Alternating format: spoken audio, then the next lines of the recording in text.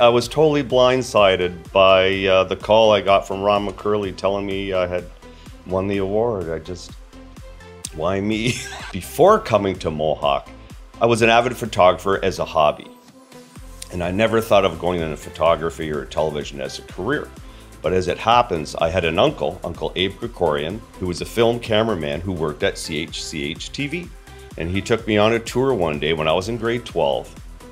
And I fell in love. And I thought, this is it. So I signed up for Mohawk right away.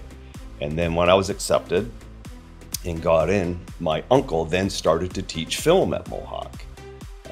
So that was really cool. And I followed in his footsteps. I got my knowledge at Mohawk, and then I got a job at CH. And then after I left CH and became a teacher at Mohawk. So it's exactly the same circle that he went through, I went through as well. Well, as a student here, geez, so many things happened when I was here. I remember that in the television course, a 3-year course, we started out learning photography. We had to have our own cameras. But on our 3rd year, Mohawk took delivery of color television. We also had a mobile on wheels, which was a Greyhound bus converted into a mobile studio.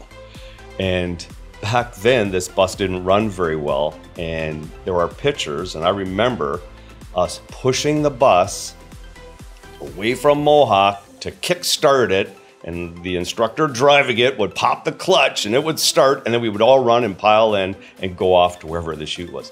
There's no way you could do anything like that today. I've never woken up and thought, I gotta go to work today. It's always, what am I gonna do today?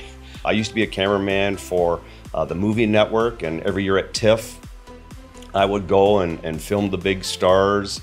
I remember one day I interviewed Tom Hanks, Tom Cruise, Charlize Theron. Looking back at my education here at Mohawk, and that was in the 80s, there's nothing I would change. It was really good back then.